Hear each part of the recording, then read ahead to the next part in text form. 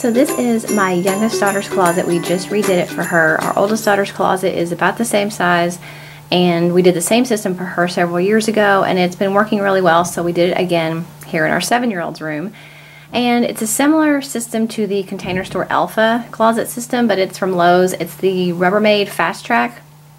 And so that way, and you can move, you know, the shelves up and down, so that if your clothes get longer or your storage needs change, you can move them up and down. So right now she has pretty much the exact same setup as our oldest daughter. We have a very high up shelf that actually could go up a little bit higher.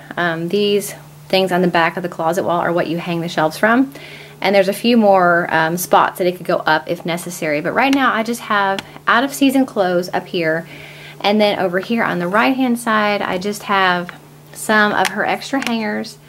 You can see that.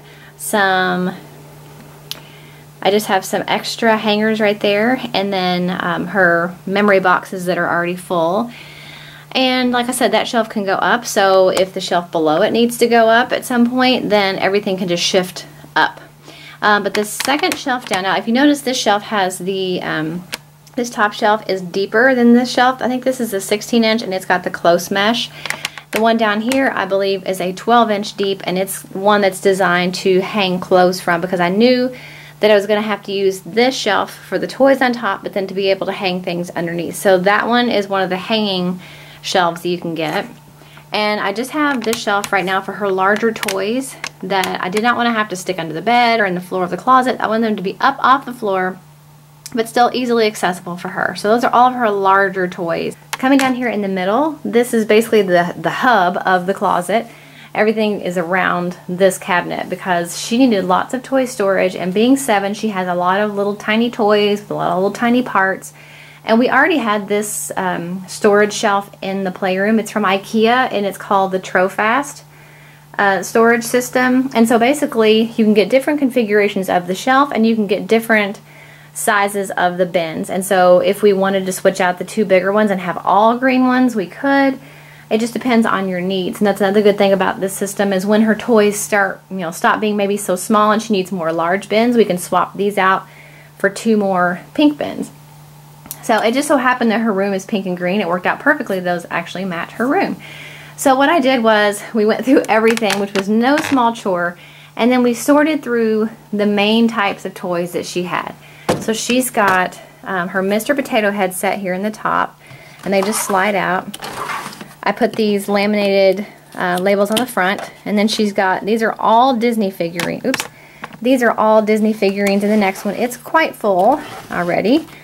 Then below that we have LPS and other figurines. LPS is Littlest Pet Shop, and then any other like non-Disney figurine. So mostly these are Littlest Pet Shops. We've got some My Little Pony things in there. The one below that is all like plastic animals and figurines. So like, I know her little soft bunnies in there, but you know, these little plastic animals that kids have, she's got those in there. The next bin down is Barbie and doll accessories. So that's anything that would go with a Barbie or a doll like Barbie. So shoes and purses and clothes and all those type things. The bin below that is all Barbie dolls, just Barbie dolls. And the bin below that is any other doll. Right, she's got Equestria Girl dolls. She's got some G.I. Joes in there.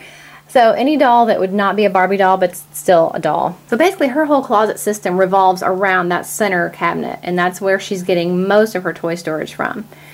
So on the left hand side of that we have this short, long hanging section where she hangs all of her dresses.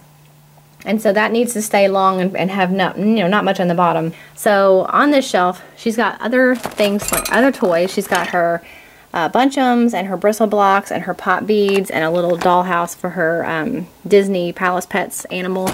And then a Minnie Mouse play set, which she doesn't play with very often, so it probably is going to go bye-bye if she doesn't play with it soon. And then on top of the Trofast system, we've just got this Dollar Tree bin, which has some of the littler things in it, like her Viewmaster, her Disney CD, her Make Your Own Kaleidoscope kit, because I wanted it separate from everything else because it really didn't belong in any other category. And then she's just got some little plastic animals that wouldn't fit in the bin. And then on the bottom of that side, since she isn't terribly tall, even with her long hanging dresses, she's still got a little bit of room at the bottom. So right now we've got her doodle board and just her keyboards down there, and when her dresses get longer and if we can't move them up, we will definitely be able to take these things out and put them somewhere else really easily. But for now, that's where they are. She's got a little step stool down here that came from Walmart in case she can't reach something on her top shelf. And then on the right hand side we have a double layer of hanging, which is why I knew this shelf had to have the hanging bar on it, because I was going to have to use that for 2 layers of shirts. So first layer of shirts is here, and second layer of shirts is there. And like I said, those shelves go up and down, so when her shirts get longer, we can move everything up.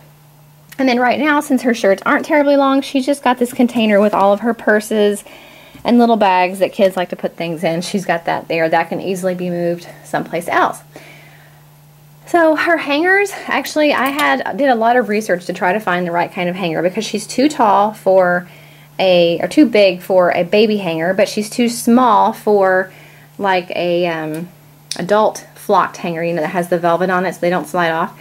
I looked at Amazon for so long looking at measurements of hangers, and these are actually a mid-size between a nursery hanger and the adult size flocked hanger. So I will link them below. They were the only ones I could find that were not just the same dimensions as a nursery hanger, and I knew that she had already outgrown nursery hangers and I didn't want those. So I'll link these below. And they had another pattern that had like a heart on the top, I think, and they might have even had boy versions. I will link them below so you can get them if you have been looking for kid-size flocked hangers. On the back of her door, we knew we needed to hang things, you know, to utilize as much space as we could in her room, because they don't have huge rooms and they certainly don't have huge closets.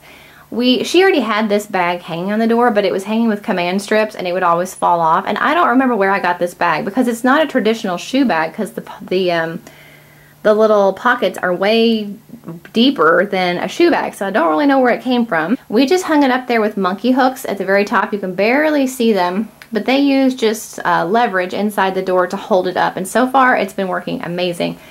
So we've got these pockets. She's got all of her magic wands here, and then her bow and arrow, which of course every 7-year-old girl needs a bow and arrow. The next 2 pockets are like her MP3 microphone and her Magic Moves toy, which we love. And then on the other pocket she's got fans. And down below that she's got 2 very sad looking babies that are flopping over, but she wanted to keep some of the baby dolls in her room instead of just the playroom. So those are the 2 that she picked to keep in here. And then below that you've got to have Elsa and Anna. And below that we have an Elsa that sings creepily when you walk past her, and then a very old Cinderella doll from, like, I don't know, 10 years ago.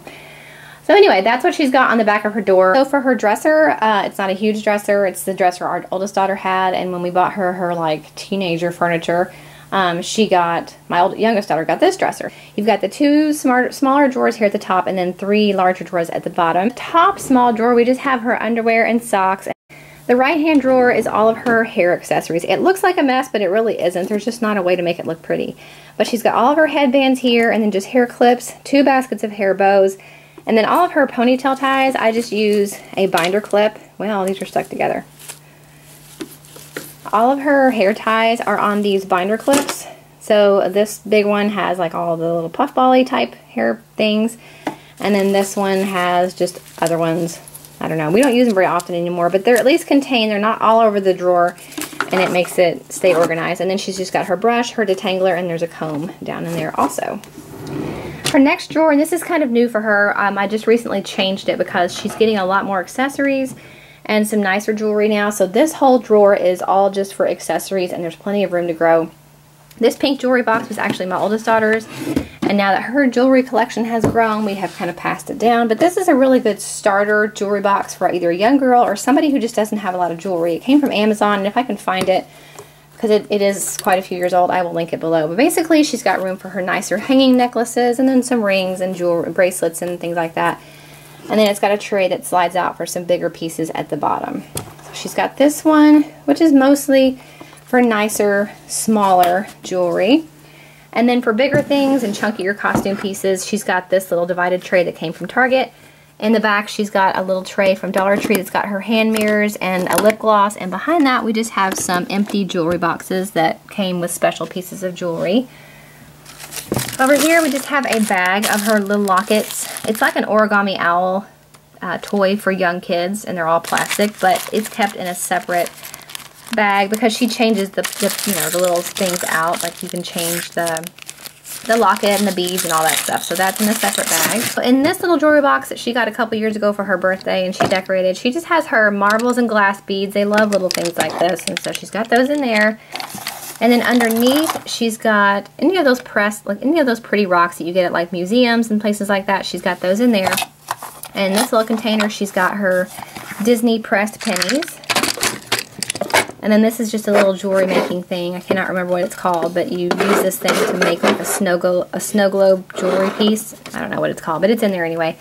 And so that is her jewelry drawer, her accessories drawer, and she's got plenty of room to grow there. Below that, it's pretty basic, just her pants, which used to be in the closet, but when we changed up her closet system, I didn't have room to put them. So it never occurred to me, duh, to put them in a drawer. So this is her pants drawer, and some of her stuff is missing because it's in the laundry, but she's got like her leggings, and then jeans usually are right here. And then the bottom drawer is just her pajamas. So shirts, pants, and nightgowns. In her nightstand, I just have some things that she would probably need when she's in bed, obviously. This actually used to be my nightstand when I was a teenager, and it was like a dark cherry, and I just repainted it pink and then got these pink knobs at Hobby Lobby. But in her first drawer, which she calls her might need drawer, I just have these Dollar Tree containers, and I have her Aquaphor healing ointment because she gets really dry lips in the winter, and then just a cocoa lips, like a lip chapstick thing. She's got her piggy bank for change, and then her wallet for all of her bills. The next container is kind of just a miscellaneous thing, but she's got tissues, her walkie-talkie, her sister has the other one in her room, her coaster, a couple extra bookmarks, and her wishing star from Disney World because everybody might need that. And in this bin, she just has her notepads and some pens and things that she would like to write on, and I guess apparently a chalkboard I didn't know was in there. And underneath that, she has a mini clipboard from Justice. Oh, and her tiny little Bible right there, which was mine when I was little. In the second drawer, she has all of her kind of handheld electronics. So she's got her Leap Pad, her Leapster, and all her games for that. Her Leap, what's it called? I don't remember what it's called. It's like a, I don't know. It's a Leapfrog product. I don't know what it is. This old Fisher-Price apple counting game that was my oldest daughter's, but it teaches addition, and she likes to play it, so it's in there. And then my old Speak and Math from like the 80s, which is pretty funny. Back here she has all of her Play cell phones, a little pretend MP3 player, her digital camera, and her little digital like movie recorder that she has.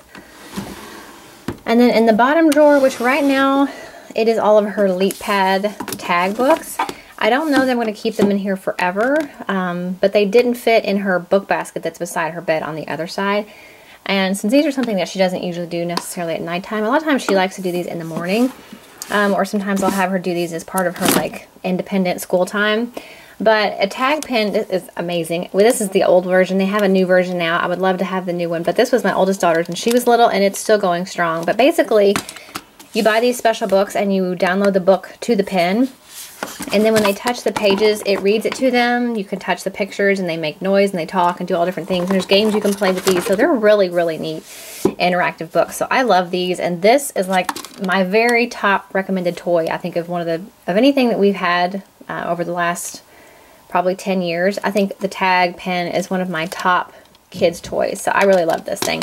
So for her stuffed animal storage, I had to try to find a place to keep them and to limit the amount of stuffed animals she was allowed to have in her room. So I found this container at IKEA. It's the Scoob or Scub, S-K-U-B-B. And they have different sizes. This is the biggest size that they had that is horizontal. They have one that's also vertical. But this is what she's going to keep her stuffed animals in, and she's only allowed to keep in her room what will fit in this container. So far it's been working out really well. And it's nice because it does zip up if you want to, you know, make sure there's no bugs or dust that get in it. But it's been working out really well, and it fits perfectly under her bed. She can get in and out of it easily and switch out her stuffed animals. So that is the organization for her room. I hope you guys enjoyed this video. Thanks for watching, and I'll see you in the next one.